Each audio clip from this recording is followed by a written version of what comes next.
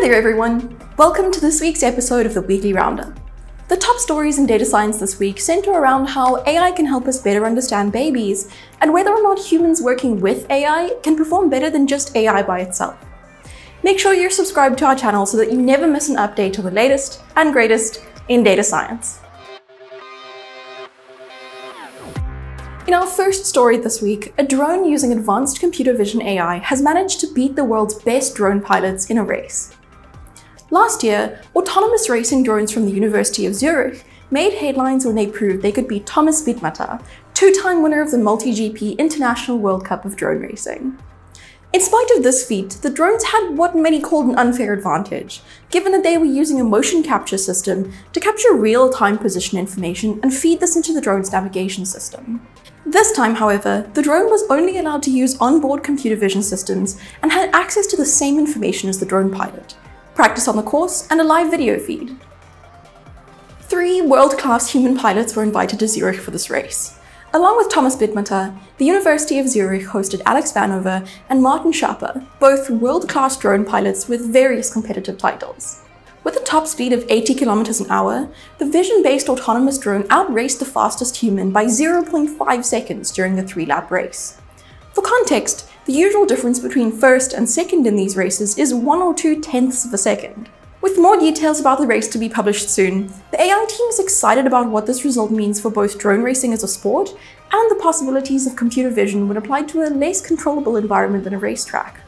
While AI might be definitively better than humans when it comes to drone racing, new data is showing that 2 is better than 1 when humans and AI team up to catch life-threatening conditions like breast cancer. A large-scale study published this month in The Lancet Digital Health is the first of its kind to directly compare an AI's performance in breast cancer screening, according to whether it's used alone or to assist a human expert. The study determined that AI alone performed worse than a radiologist, but when AI referred cases that it was unsure about to the radiologist, the combined team of AI and the doctor was 2.6% better at detecting breast cancer than a doctor working alone, and raised fewer false alarms. Curtis Langlotz, director of Stanford Center for Artificial Intelligence in Medicine and Imaging, says, "We often say that AI will not replace radiologists. This study doesn't change that, but in the proposed AI-driven process, nearly 3/4 of the screening studies didn't need to be reviewed by a radiologist, while improving accuracy overall. That is groundbreaking." What do you think? Should we be looking forward to a future in which AI helps us, or scared of a future in which it replaces us? Let us know in the comments.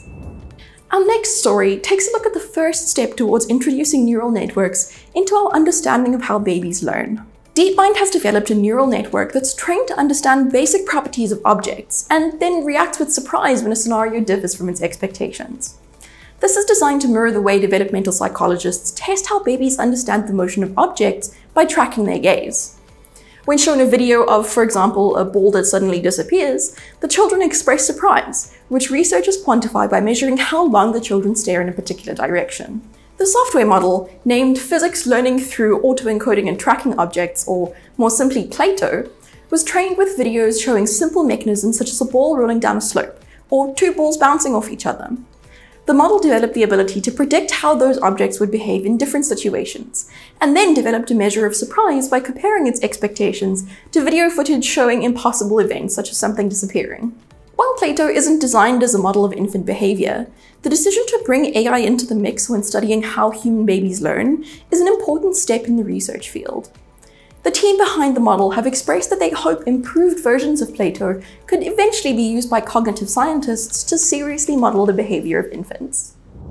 Our final story this week covers findings from a team led by Harvard University postdoctoral fellow Courtney Hilton that show that the way we talk to babies transcends language, cultural, and geographical barriers. The research teams involved 40 international collaborators and collected over 1,600 recordings of human speech and song from 21 societies across 6 continents.